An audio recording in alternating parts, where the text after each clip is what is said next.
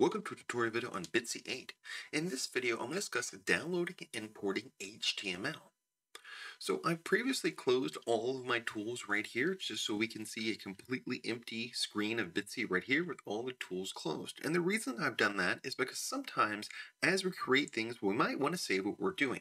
And so if we go to Tools and then Download, we have this tool right here, of course, called Download. Notice it has two options, Download Game and Upload Game. Anytime we make a game and we want to play it outside of the editor right here, we want to send it to someone or post it to a website, we need to download the game as an HTML file. The HTML stands for Hypertext Markup Language. We don't really need to know what the language does, other than it's a file web browsers can understand. So once we've downloaded it, we can open up in a web browser on most computing devices, phones, tablets, and other things like that. We can also upload a game again. So once we've created a download, right here, I'll create a download, notice download and importing HTML, we can then upload the game exactly as we had it.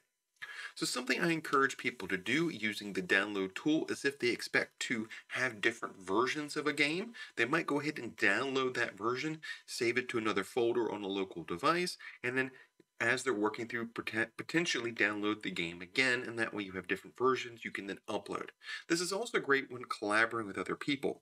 Bitsy is just a single person tool, but because it can be downloaded and re-uploaded, potentially someone working on a game can do the work they need to do, download that current version, send it to someone else to work on who can then upload that exact version and begin again when work. And then for each of those, downloading and re-uploading the game.